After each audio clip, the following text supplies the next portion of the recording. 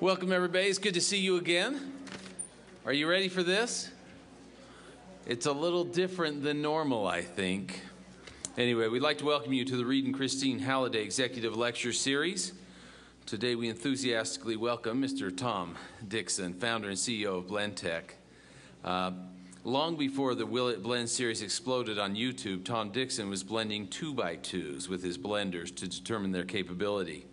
As an engineer and an inventor, Tom grew up putting big engines in little things.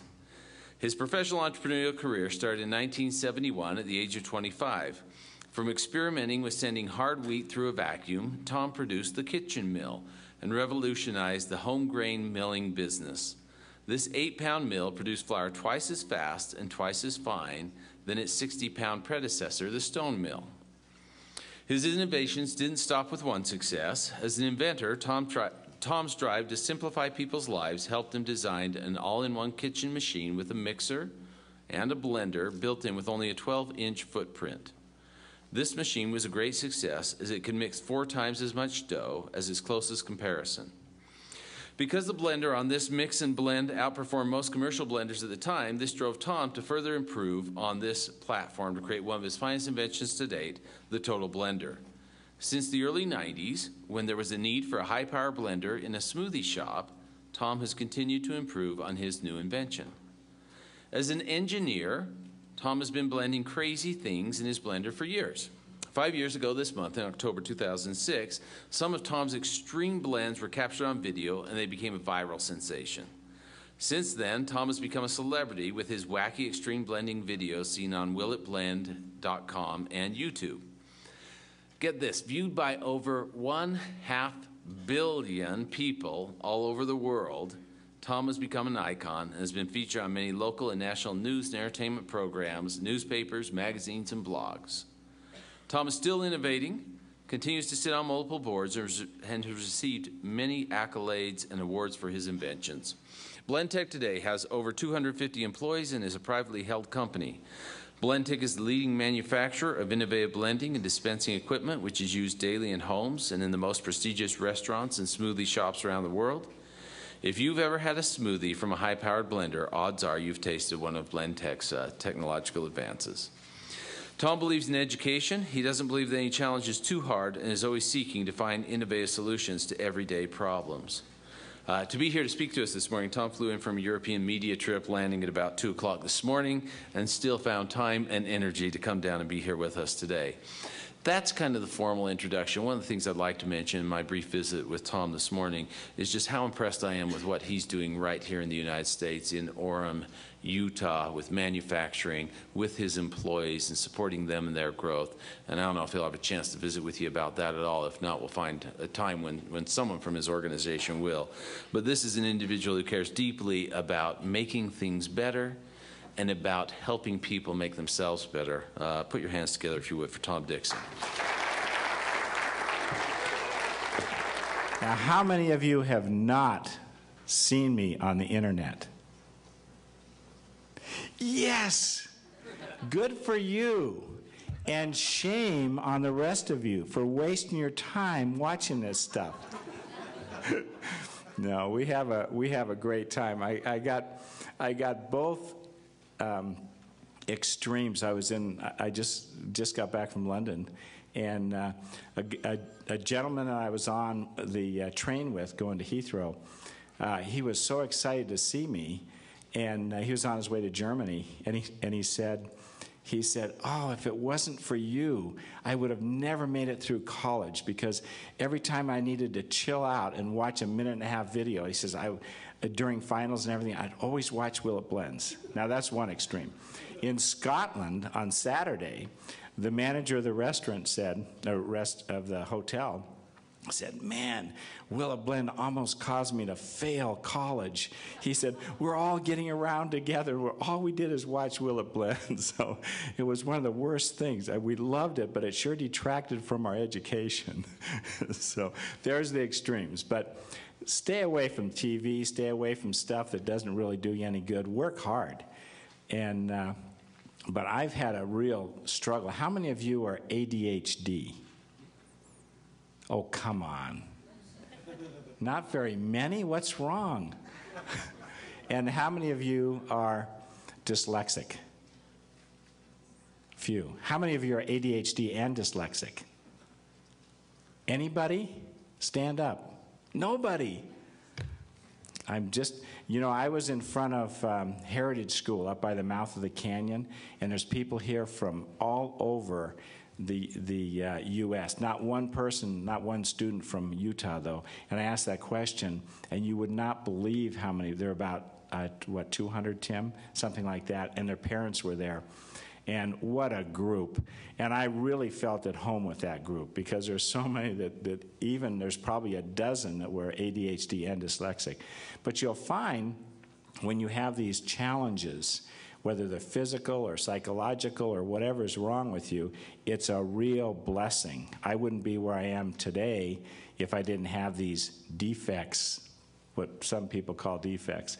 I went through school, never missed a day of grade school or high school, and I read 2 books. One was T-Model Tommy and one was Bulldozer. And I think my mother read T-Model Tommy to me, but I know for sure I read Bulldozer a couple times. But those are the only 2 books I read in 12 years. I just couldn't read. I couldn't deal with school, period. I had a real tough time.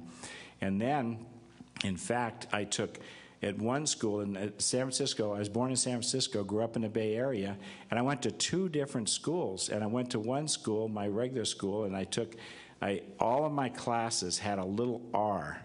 World background R, English R. Everything said R for retard, or actually remedial.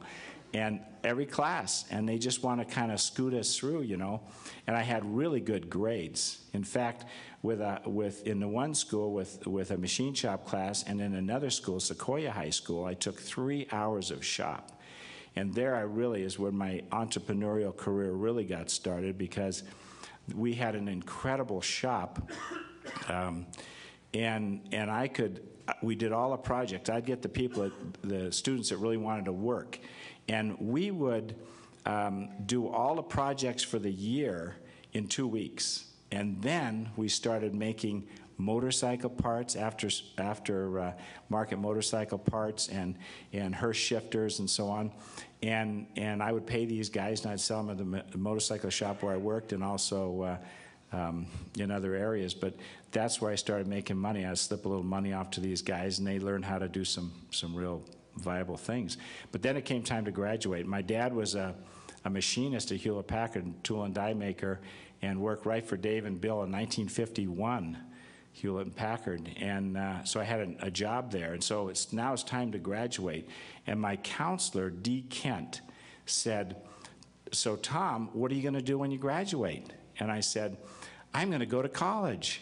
And of course she said, "Wow," because she thought I was going to go do this machine shop thing, this apprenticeship machine shop tool and die thing at Hewlett-Packard. I said, "No, I'm going to go to college." "Where are you going to go to college?" "I'm going to go to Brigham Young University in Utah." And the first thing that came out of her mouth was, "They won't let you in Brigham Young University." And I said, "Really? Ken Woolley said they would."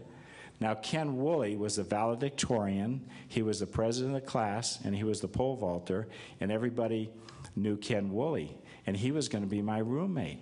I said, "He's going to help me. He's going to be my roommate." And she said, "But what are you going to study?" And I said, "Engineering." She said, "You can't study engineering. You haven't had any math." I said, "Yes, I have. I was in your sophomore general math class." She said, "But you failed." I said, "No, I didn't. I got a D-." So she didn't know that I did some trig 2 days a week at the other high school. I learned trig. I thought that was a very valuable bunch of math, and so that really helped, and it helped me at BYU, but it was a struggle. I mean, this is horrible. But I went to BYU for a year and a half with a 1.7 GPA, and I worked hard with studies, and I had saved up enough money. I paid for my own school, and then, in fact, after my first year, my dad and a best friend died in my arms. I said this, I got a little emotional with this group at the Heritage School, and they say anything at any time, and this guy in the front row said, "What's wrong, Tom? Did you forget your cue cards?" And so it was great, because it lightened me up, I didn't have to. So Tim just said, "You forget your cue card," and then halfway through, another guy back in the back, when I got a little emotional, he said something, but anyhow, so I had quite a struggle, and then through school, and then I said, okay, and I'm starting to get a little religion, and I said, I got to go on a mission. So I served a mission, and which is the best thing ever, because then I could come back and I was really mature. I did have some problems because without being able to read well, I had to memorize everything, which was a real blessing, because I can probably outquote any of you here on pages and 138 different sections of scripture and stuff, because I had to memorize everything because I can't read in front of people. And I got caught once because I had the scriptures upside down, and the people said, "What's wrong with your book?"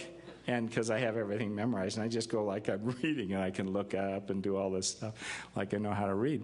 And I said, "Oh, they thought it was printed wrong or something." I said, "No, I'm dyslexic. I can read upside down just like right side up." And so, so I got through that all right. But anyhow, it was a great experience, and came back to BYU and got married and so on, and survived. It took me 5 years to make it through engineering. But then this is in '71, and there weren't very many jobs, and I had the other thing, I was 50 on the lottery, and now keep in mind, this is my mentor, who also served a mission in England. I was just, in fact, at the mission home 2 days ago where he was, and he's a mission president in Moscow today. But here he is.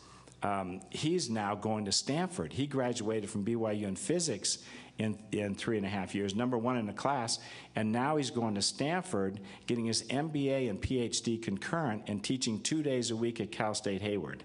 That's the kind of... So he went to a draft counselor. I was 50 on the lottery. And so that meant I'm going to Vietnam. So his wife said, "Oh, Tom likes trucks. Let's sign him up in a National Guard unit in San Bruno, California." So I ended up going back to California. Jobs are hard to find. I had the first resume and last that I've ever done, and I handed it to a headhunter who was looking for an engineer. And she took one look at this and said, "You got to be kidding. You are a missionary. You have 2 kids.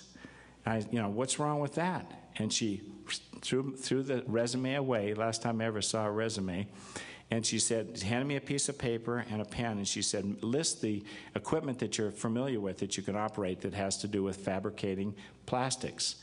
And so I made a list of vacuum forming, injection molding, and extruding, and all that stuff that I'd done at BYU. And then I got the job. I got the job offer, which was like $3 an hour. I mean, it was $700 a month. And I said, I just can't do that. And then they raised it to $750, and so I can do that. And anything, I need a job. And so I went to work for the inventor of the birth control pill, Alejandro Zaffaroni.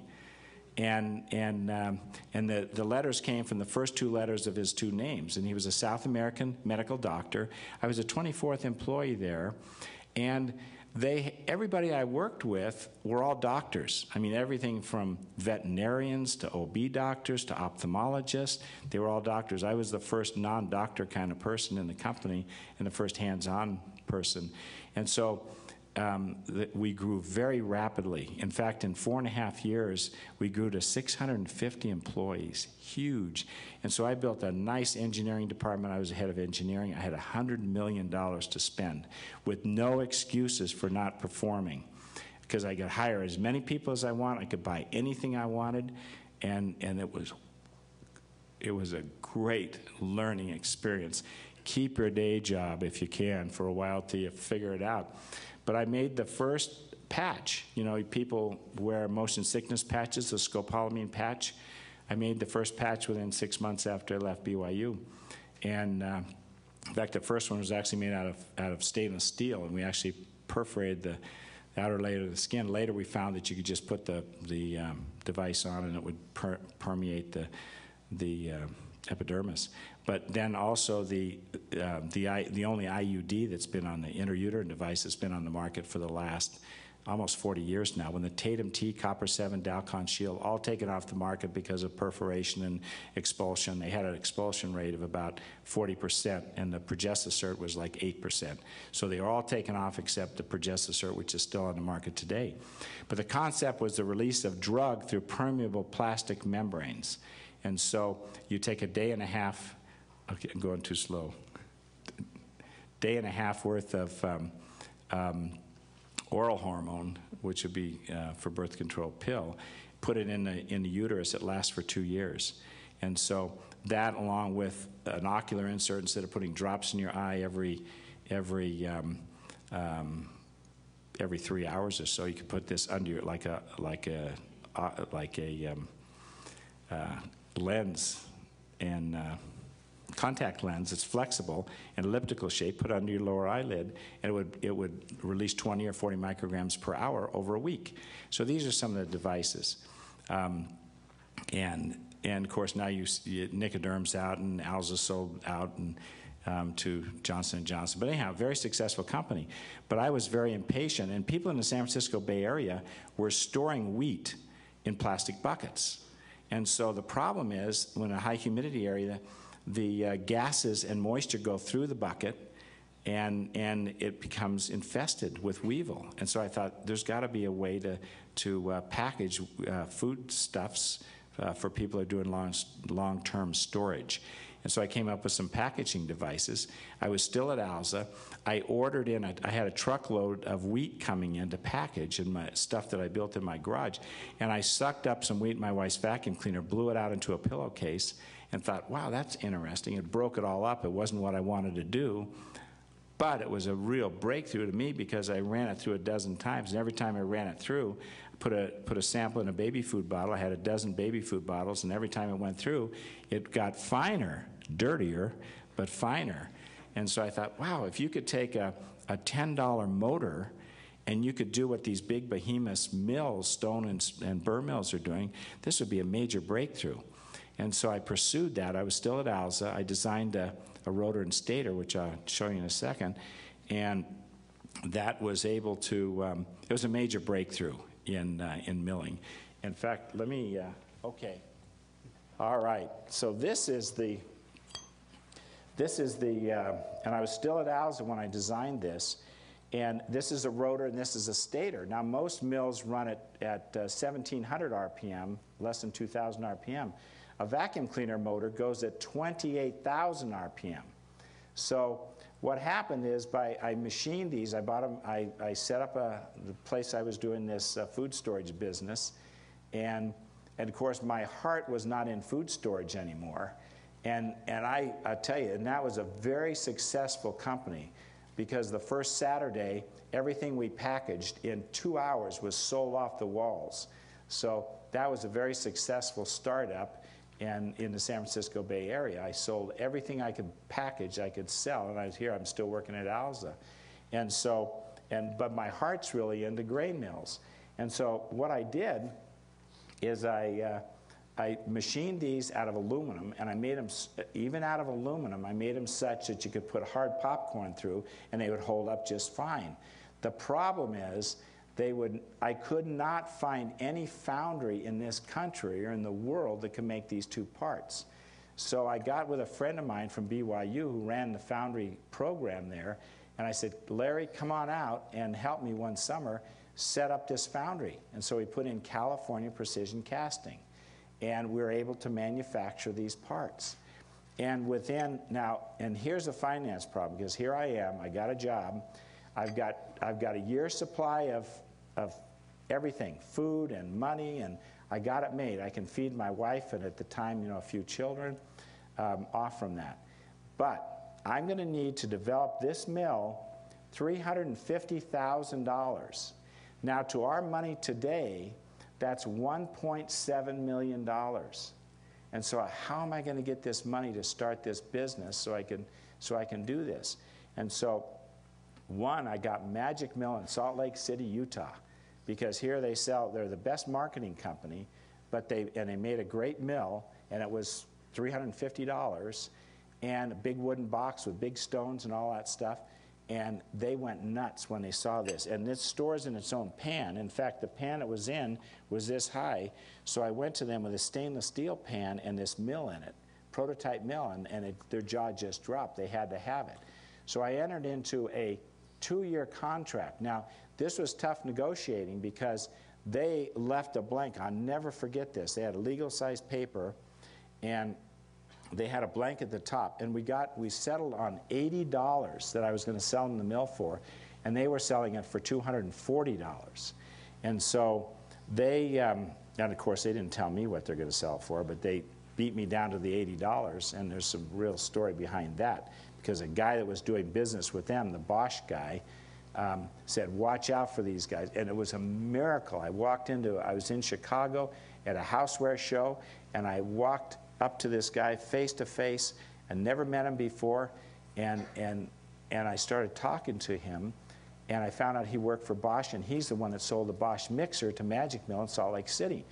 And he said, watch out for these guys. He took me like a son and said, be careful, these guys are master negotiators, and they're just going to beat you up. So you need to start at $100, and they're going to offer you $60, and wherever you want to end up, make sure you stick to that, and don't sign a long-term contract with him. I mean, here he is selling them Bosches, but don't tell anybody. And so he was so helpful. A long story, but so we negotiated back and forth with these folks, $80, and then so I got them to prepay for $100,000 worth of mills. And so that locked up the contract. And by the way, they wanted a 12-year contract. I didn't understand inflation. And I said, no, I don't feel good about that. We're going to put a 2 on that little blank. And so it ended up being 2 years. Well, during the first year of that 2-year contract, Rob Malincrot, an attorney in Salt Lake, who's a wonderful person, very good friend of mine now, he went through and he figured out how to circumvent my patent. And what he came up with, he says, well, you can't have a big tooth like this in the middle and little teeth on the outside because Tom's got a patent on that. All your teeth have to be the same size. So they made all the teeth the same size, and they introduced the Magic Mill 3. This was the Magic Mill 2.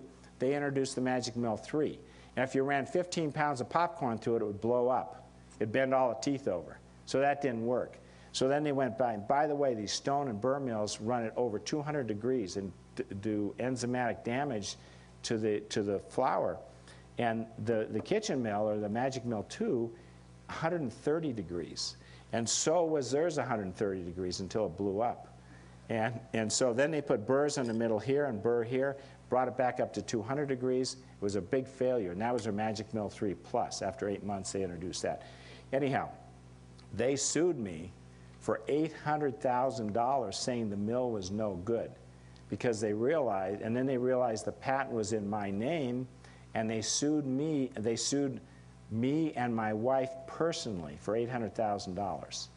And so we had a great attorney, Howard W. Hunter's son, in the San Jose area, and they had some good attorneys here in Utah. But we finally went our separate ways. So that was my first experience, and I ran out of money. And I had to represent myself in depositions and everything else. And it was great because then they knew they weren't going to run me out of money because I didn't have any more. But that turned out to be okay. And then we moved to Utah because 2 things happened. One, I'd given stock, and be careful when you put your company together someday. Don't, and drag it out. You work for somebody else as long as you can. Learn everything you can about business, and then finally find your niche. But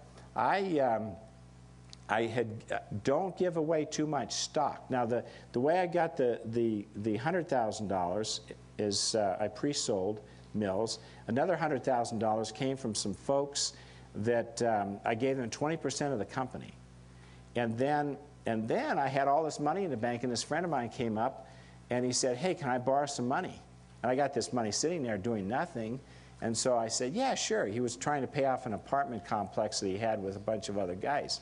And so later I found out that, oh, this guy's doing oil shale deals in Vernal, and he's a high school math teacher, but he's selling lots in Vernal to do oil shale where you can put your trailer house there. And anyhow, I found out about all this later, and they said, you know, you're not going to get your money back.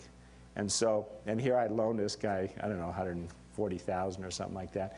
But he went into Hibernia Bank in San Jose.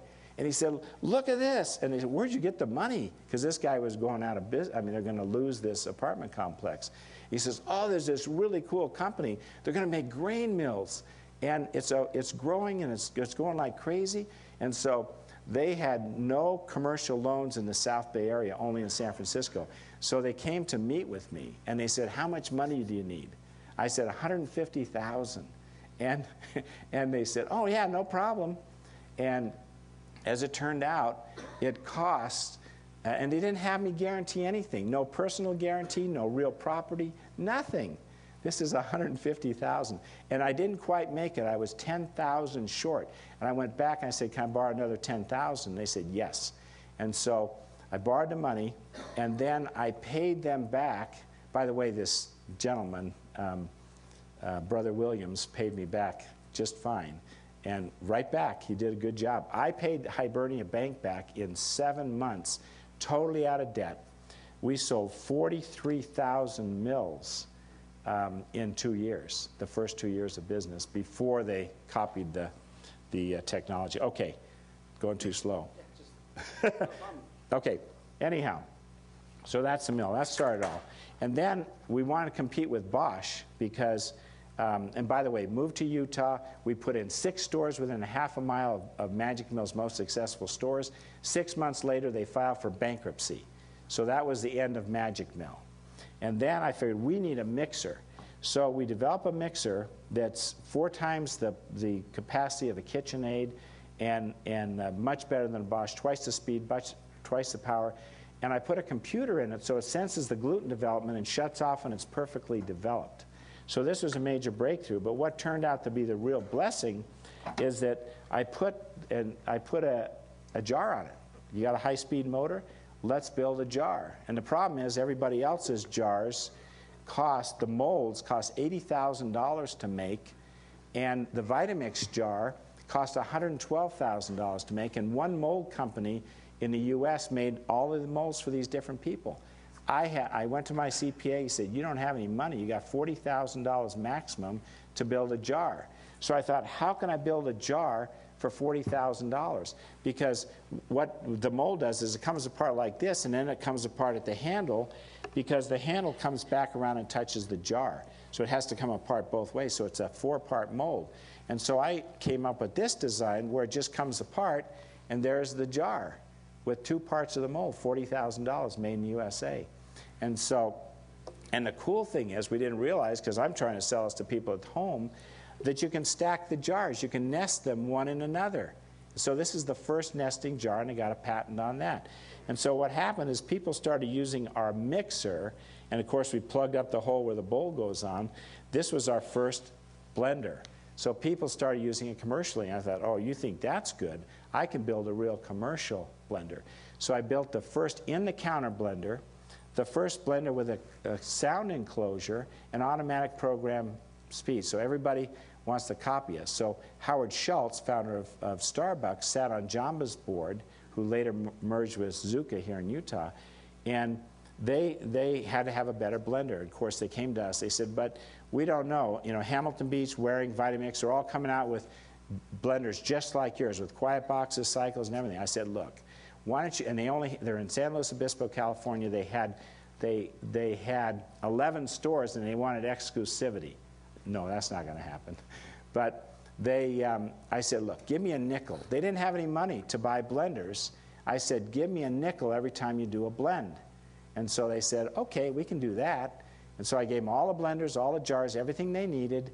And then after they had 326 stores, 336 stores, and they're doing 50 million cycles a year, and I lowered them to 3 cents a cycle, they were very happy with what we're doing. And then I thought the operators would always misportion. And so what happened is I developed a new jar. Now what they wouldn't cavitate. Cavitation, you probably all experienced it, is when the blade goes around and it forms, you put too much solid, not enough liquid, you have a cavity around the blade and nothing happens. So I thought, I can solve that problem. So one Labor Day weekend, I cut up a bunch of these jars on a Friday night, and Saturday glued them together, and it leaked like a sieve. This is actually right out of the courtroom. It's got an evidence number on it, an exhibit number. But anyhow, and this is a mock-up, and the reason this is a mock-up is because when we tested it on Tuesday, after I invented it, it blew up. So this is not the original. And then we built it up so it wouldn't blow up. And anyhow, you'll see this has a 3-inch blade in it, 270-mile an hour tip speed. The wild side jar is what we call it, has a 4-inch blade. So no matter what you put in this, very rarely is it ever going to cavitate. So Jamba went nuts. All the smoothie companies went nuts over this. This is the jar, and the wild side jar. And what what Vitamix did is they went to Jamba and said, we will do your blends for 2 cents. And Jamba said, okay, we'll do that if you'll give us a jar that performs like the BlendTech Wildside jar. And they said, no problem. Now keep in mind, Vitamix, there's a Vitamix jar. That's the jar that the mold cost. You see how the mold has to come apart and so on? They got a little crisscross. Everybody's got a crisscross blade. I have a patent on a single blade with the winglets on the tips. And so this is what they have, and they have to have a plunger to cram stuff down.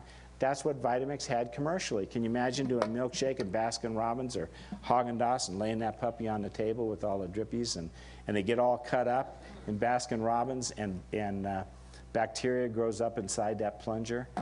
Bad thing. And so what they did is they copied my jar. That's the copy. And so you see a little similarities, exactly the same height, everything's the same. You can use lids interchangeably, single blade, winglets on the tips. So they copy the blade, the jar. And so finally, now this is the 30th thing. They've copied over 30 things that we've done. They do $160 million a year in sales. 2 years ago, Vitamix was. Very effective marketing company, but a poor engineering company. They had 11 engineers to our 30 engineers. Of course, they got 50 marketing people to our hardly any. We'll talk about that in a second, but that's where, anyhow, we'll talk about that. Now, so we went to court with them. The judge was able to double the damages to $24.1 million. So that's the award. Now, the U.S. Patent and Trademark Office, 10 times in a row, has validated all 38 claims of my 2 patents on this jar. And so now it's in appeal. So Vitamix has had to post that $24.1 million bond, and it's just sitting there waiting for us, for the judge to come back and on the appellate court, and to rule in our favor.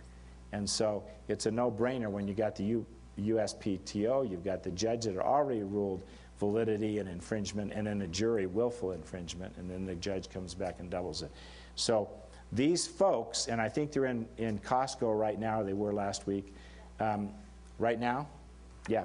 Anyhow, those folks, Vitamix, have taken I'll say, this is safer to say, over $52 million out of Orem, Utah, out of our economy. And fortunately, we're going to get some back.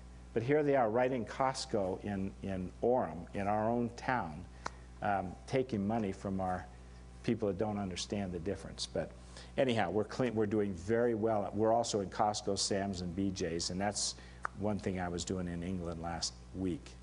And anyhow, latest jar. This is a twister jar, latest invention. And this is so cool. When people see this work, their jaw just drops. This is for making hummus and nut butters.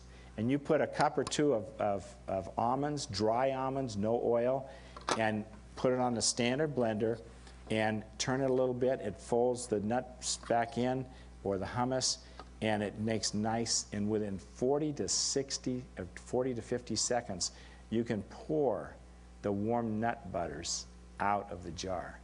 Also baby food, and so on. So this is the latest. And the busiest smoothie shop in the world is in Penn Station, New York, Manhattan. And they'll do 3,000 smoothies on a busy day. And they're, in the next 2 weeks, they're putting in the first hummus nut butter bar in the world. And you know how excited they are in England to be the first. So yesterday, I met with a group that's going to be the first ones in England, and England and Scotland to do the nut butter jar. So that's one of the latest inventions. But we have, this is a home machine. And standard, this is what's sold in to retail customers. 3 peak horsepower. We also have and this is 13 amps. We go up to 20 amps. And so we have some very powerful machines. We also have one that is, we built a mega blender. This is 2 feet by 2 feet with I'm into power, and 2 feet by 2 feet by 6 feet high, 100 pounds of ice, 120 pounds of ice. And this is a machine that refrigerates bags, 6 bags of product, and you put a jar in it, and it puts the puree and everything else in. You blend it, you pour the smoothie out or the coffee drink out, then you stick it back in the machine, and it rinses it, and now you're ready for the next one. McDonald's wanted that technology in 2005, and we wouldn't give it to them. And so what they've done over the last 5 years is they got 5 companies to build 2 machines. One's Manitowoc's name on it, and one's Taylor, who makes the soft serve machines. That's what you see in McDonald's. And we obsoleted that machine 6 years ago for a new, and you can see this in some Mavericks and some 7-Elevens. But this is a machine that you take a cup. This is a self-serve machine. It makes its own pellet ice, just like Sonic Ice, puts it in a built-in jar that doesn't come out, and it does a real blend. It puts the puree and everything else in, blends it, and you just stick a cup in. The cup spins out of sight, and it does a beautiful job of blending it in 30 seconds, brings it back around, and you take the cup. So this is the first and only self-serve smoothie machine in the world. And so that's our latest, and so we're so far ahead.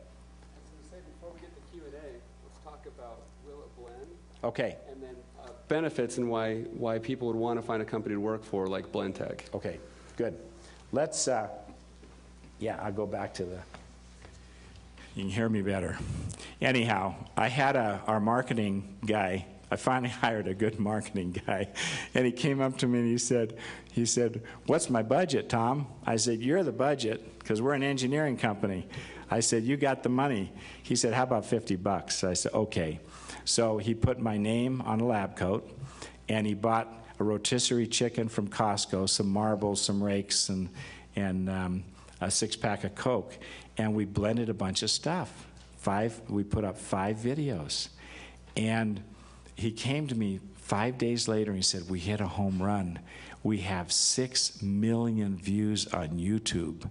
And I said, "WhoTube?" So this was 5 years ago. Who knew what YouTube was? Anyhow, I become their oldest. At 65, I'm their oldest celebrity on YouTube. And Google and YouTube fly us all around the country to do things with them. And so it's been a great experience, quite a ride. We've had about 500 million views on the internet, and so that's why no matter where I go, whether I'm in China or where I'll be in a couple weeks, or Peru or Estonia, and that's one of my favorite stories, which I won't get into now. But anyhow, people recognize me all over the world. Sometimes they look at me funny, and I go like this, and they say, "Blender guy," And so anyhow, that's been a great marketing thing. And so, in fact, I was in yesterday at Heathrow. The guy right in front of me at the TSA guy. Showing his passport and stuff, he turned around and looked at me, and I had a Blendtec coat on, and he said, "Whoa, Tom!" And he said, "I'm Seth Godin's friend." Now, Seth Godin wrote, I think, the 4th book about us. There's 20 books now written. Any marketing class around the world, no matter what language, They're all talking about and watching Will It Blends. And so this is, Seth Godin is one of the top, if you're into following marketing at all, he's one of the top people in marketing. He's written more books, and people follow him very carefully. And he's the one that he came along and said, I told you this was going to happen. I told you someone was going to do this. But this is the best thing in the world. It doesn't cost anything. In fact, people pay us to do, they'll pay us sometimes $80,000 to do a Will It Blend. Now, what happens when we do this, I did one for Nike, I did one for Ford, Nestle's with their dibs, and who's another one?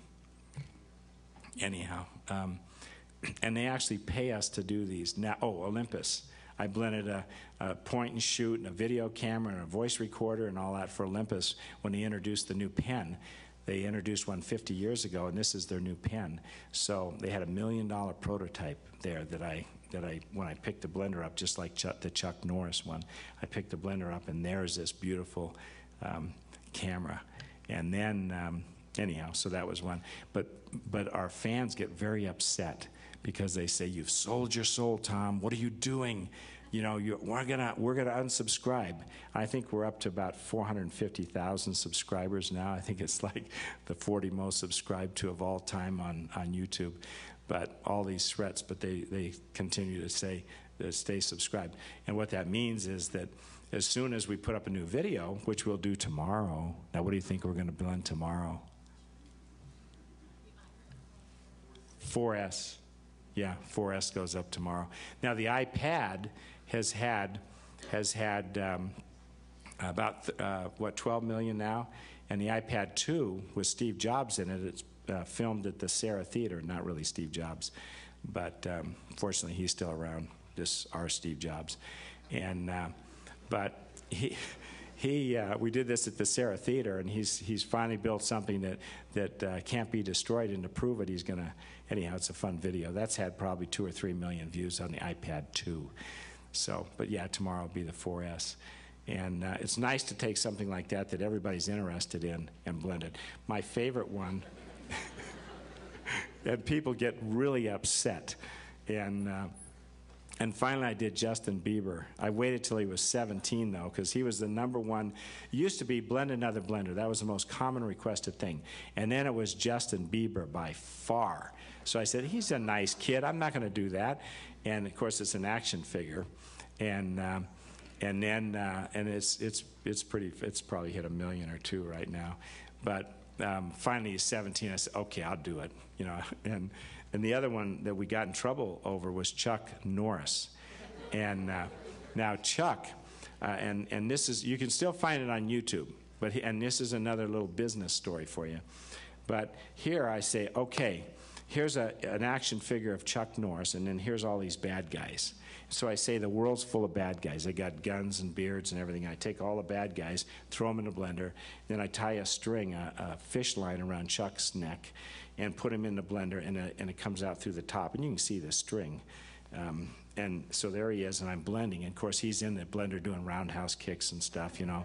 And then after a while, everything's gone. And I dump it out like this, and there's just a pile of rubble. And then on the end of the string, we put him back in there. And at the end of the string on a stick, we pull him out, and he's dancing around, you know. And I said, oh, boy, Chuck, I guess that total gym really works. And so we thought it was pretty cool. It got up, I don't know, 5 or 6 million views. And his attorneys contacted us. And they said he gets $300,000 to $500,000 for a personal appearance. And so we want $8,000 for writing this letter and for the attorneys, and we want $40,000 for the Kick Kid Foundation, Chuck's Kick Kid Foundation.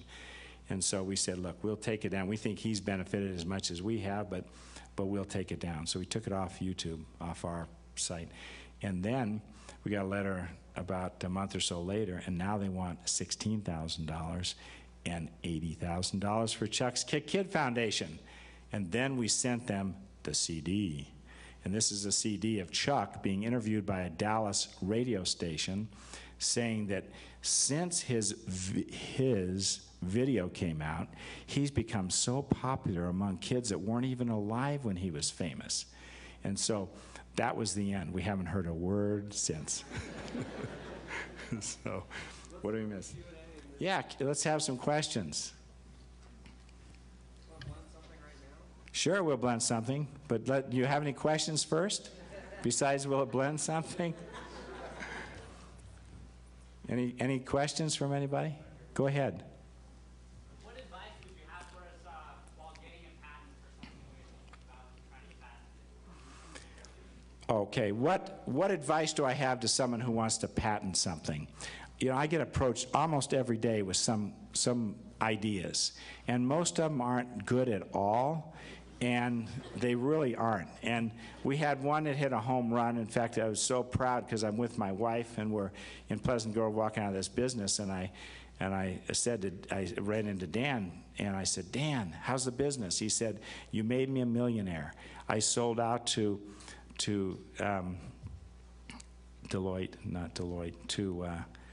DeWalt. I sold out to DeWalt just like you told me to. He was going to give me 1/3 of his business, and I said, no, I don't want any. I'll help you. I hooked him up with some BYU engineers, electrical engineers, and I said, find somebody that can sell this thing that's got a name. He did that. He sold it for $13 million plus 6% of all the future stuff. That was a good idea. I knew it would work. But other things, if you figure we've put $4.4 million into fighting Vitamix, I believe that they put well over 10 to 12 million into trying to squish us. And so this is the David and Goliath thing. And we've been upfront and honest, and it's so important. You're going to get in business, you're going to get kicked around so much, and always do the right thing. Somebody's got to do it to you, you know? And so don't carry on these bad grudges and bad feelings. Just say thank you. In fact, my wife would say, Tom prays for challenges, and I get them. And so I love adversity. I mean, I love it, just so I don't bring it on myself. If I do stupid things, or if I don't take care of my body, or I say things I shouldn't say, and it's not good. You want other people to do things to you. You don't want to cause your own problems. But back to your question, you know, it's almost impossible to protect yourself. If you don't have, the average right now I think is $3.8 million. If you don't have $3.8 million, then don't pursue any patent infringement. And if it's not a good idea, I did my first patent on the mill, $1,000. And Tom Ciotti, who did that patent, he was an ALZA patent attorney. I got so tired of, now most companies give you $1, you know, when you sign up and they get the rights for the patent. They have to charge you something. ALZA paid $2. But anyhow, I always get these things for my patents come across, and I'd read them and sign them, and Tom really appreciated that, Tom Ciotti. So he did my patent for $1,000 out of his house.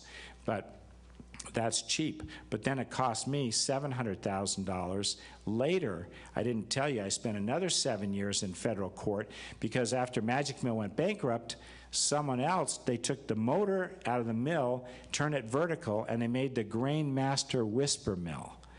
And that's still for sale right here in Orem. And I took them, there's 14 defendants, and they all went bankrupt. So the mistake that I made business-wise was I should have put a price of $99 on that mill. We would have zero competition today. So that was a major breakthrough. But patents, it's just risky. You think you got a great idea? You know, somebody else has already thought of it most likely. And no matter how you whittle it down and how much money you have, you're going to spend a lot of your life in the courtroom. Questions? Any more? We're out of time for questions. If you have any specific questions, stick around. We'll be here for a while. 2 weeks ago, I got shot. We did 5 Willet blends in 2 hours. Now, keep in mind that my videographer said we're not going to do any more Willet blends. We're only going to do real food things. And I'm sitting there, oh, really? Okay. He said, yeah, we're going to do 5 more blends, then we're going to do the iPhone 5, and then we're not going to do any more blends. So I thought, that's interesting. That's not true, by the way. We're going to keep doing this. But anyhow, so we did these. Now, one that I did was I got shot This is paintballs. They blended paintballs. And after that, I had my engineers, and notice if you watch this video, you'll see when the paintball hits this button and blows the button off. Now I had leather underneath and I had cardboard underneath that. And the only place that I got hit by one right here, and oh, I'm still sore there from a few weeks ago. Those puppies are real sticklers. But anyhow, I'm out of, I'm getting too fat, so this is my last lab coat that fits me. My wife's making 3 more fat ones while I'm trying to lose weight. And I gained 30 pounds in the last, I think, 5 years or something like that, so I'm trying to get some weight off. But anyhow, so I was short of lab coats, and I thought, this is the most valuable lab coat that I'll ever have, probably, because I can sell this. You know, the dust from the iPhone sold on eBay for $901 to a guy in Denmark, and from the iPod sold for over $900 to a guy in Dallas, and we donate money to Primary Children's Hospital, and we mentioned that on eBay, and this guy donated $5,000 to Primary Children's Hospital from Dallas, not knowing anything about the hospital in the prior. And so, anyhow, so we do some fun things. Anyhow, here's this good advertising for latency. Everybody wants me to use their stuff. And they're building our new building. And they're also one of the very best contractors in the state of Utah. Just built a 1 million square foot building for the church up in Salt Lake.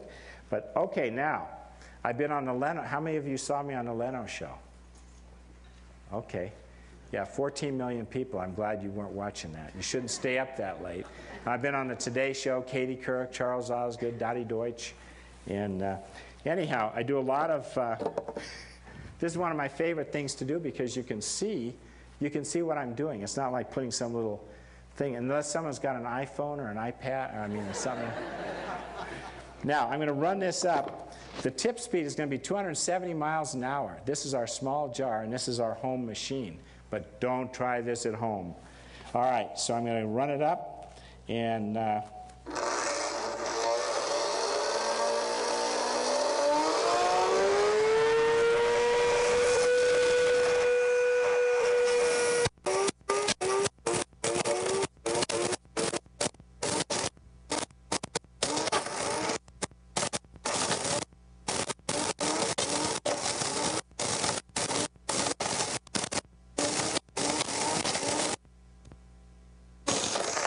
Ta-da!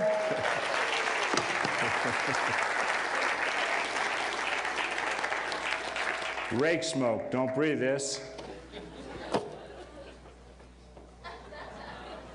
High fiber diet. So if you want to get your picture taken after, come on up. You can hold a rake. We'll get our picture taken together. All right.